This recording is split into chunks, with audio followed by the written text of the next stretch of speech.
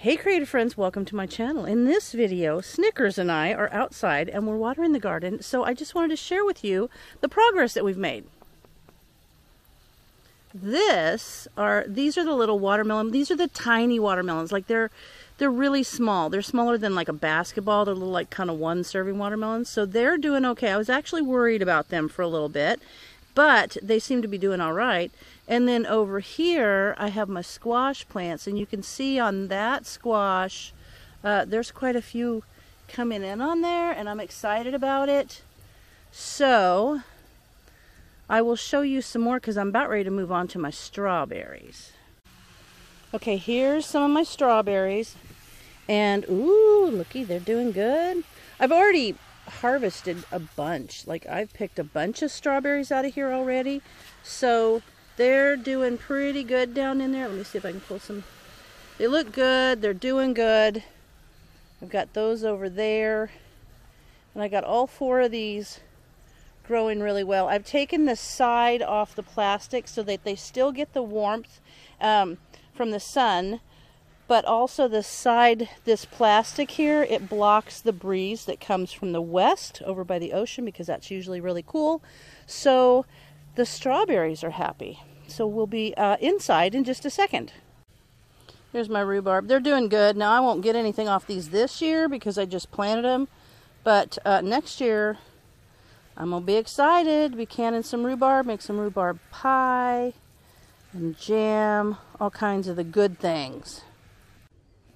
Alright, here we are inside, and I've got beets and Brussels sprouts right in there, and they look like they're doing really good.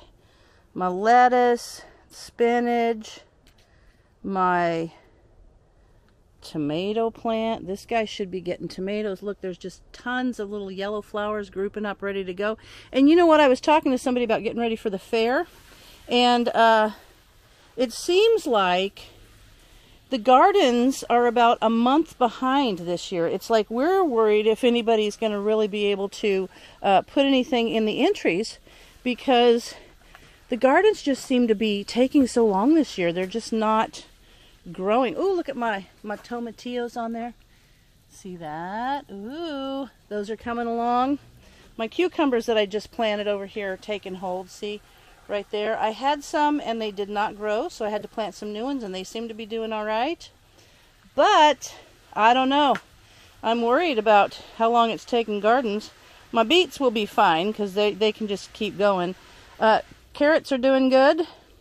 This tomatoes guy's doing good. My little herb garden. I love my little herb section right over there. See it?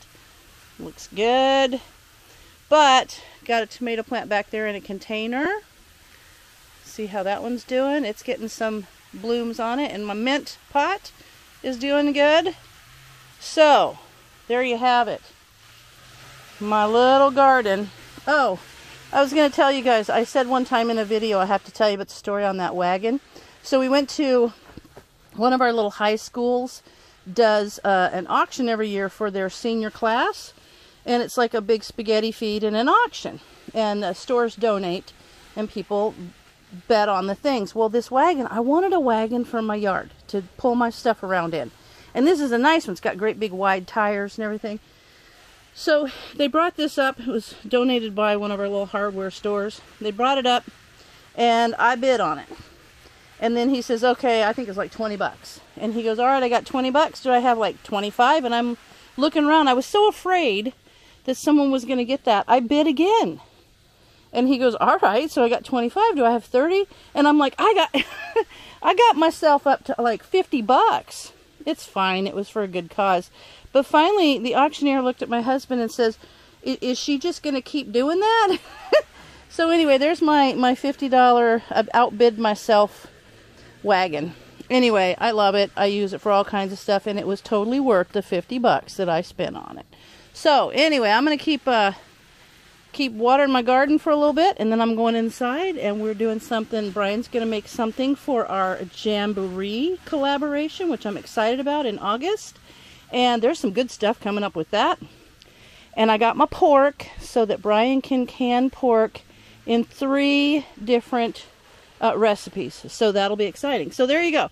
It's a busy day today. and we'll make some videos out of it.